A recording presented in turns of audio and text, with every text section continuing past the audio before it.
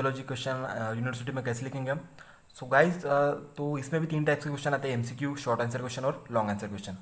जो short answer question होते हैं वो 4 मार्क्स के लिए आते हैं और जो लॉन्ग आंसर क्वेश्चन होते हैं वो 8 मार्क्स के लिए आते हैं। तो एक बात है कि जो इसका जो स्टैंडर्ड फॉर्मेट ऑफ आंसरिंग है वो जो वीडियोस हमने एक पीडीएफ और वीडियोस जो डिस्क्रिप्शन में है पहले डाल दिए, आप पीडीएफ देख सकते हैं कि मतलब कैसे लिखना है, क्या लिखना है आंसर, और उस टॉपिक का एक्सप्लेनेशन वीडियोस में है।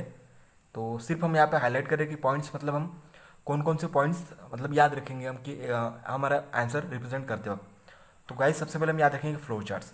फिजियोलॉजी में सबसे इंपॉर्टेंट है कि जब आंसर आप लिख रहे हैं तो आपके पास इतना टाइम नहीं होता है कि आप पूरी लाइन लिख सको या फिर कुछ कर सको।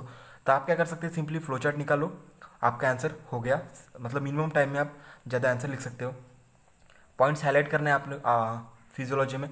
आपको तो पता है कि फिजियोलॉजी मतलब कैसा है, ये जो हमारा सब्जेक्ट है वो थ्योरेटिकल है। तो इसमें अगर आप पॉइंट हाईलाइट्स नहीं करोगे तो एग्जामिनर कहाँ ढूंढता फिरेगा कि मतलब क्या लिखना है क्या नहीं लिखना है, मतलब कहाँ लिखा है कहाँ नहीं लिखा है।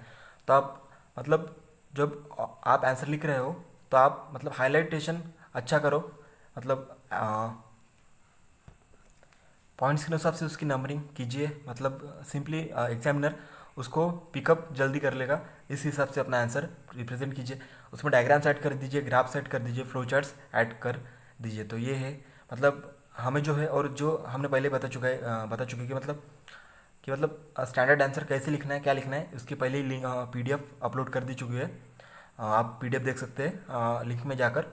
जो पीडीएफ है पहले ही अपलोड कर दी गई है, तो आप जाके देख सकते हैं मतलब कैसे आंसर लिखना है क्या। और लॉन्ग आंसर क्वेश्चन में भी वैसा ही है कि मतलब पहले क्या कीजिए, आप फ्लो चार्ट्स मैकेनिज्म्स की डायग्राम निकाल सकते हैं, आप ग्राफ्स निकाल लीजिए और पॉइंट्स को हाईलाइट करना सबसे इंपॉर्टेंट है यहाँ पे। तो फिजियोलॉजी में हमें ये सिर्फ ये 4 बातें याद रखनी है। और आंसर कैसे लिखना है और कैसे रिप्रेजेंट करना है ये हमने वीडियोस पहले डाल चुके हैं। मतलब पीडीएफ वीडियोस जो हमने पहले डाल चुके हैं किसी टॉपिक के ऊपर। जो हमारा टॉपिक है वो एग्ज़ाम ओरिएंटेड ही है। जो वीडियोस हमने डाल चुके हैं वो वीडियोस एग्ज़ाम ओरिएंटेड ही है। तो आप मतलब किसी भी वीडियोस में जाके देख सकते हैं मतलब आंसर कैसे लिखना है क्या लिखना है। ये सब मैंने कुछ पॉइंट्स यहाँ पे आपको याद रखने के लिए हाईलाइट कर दिए। और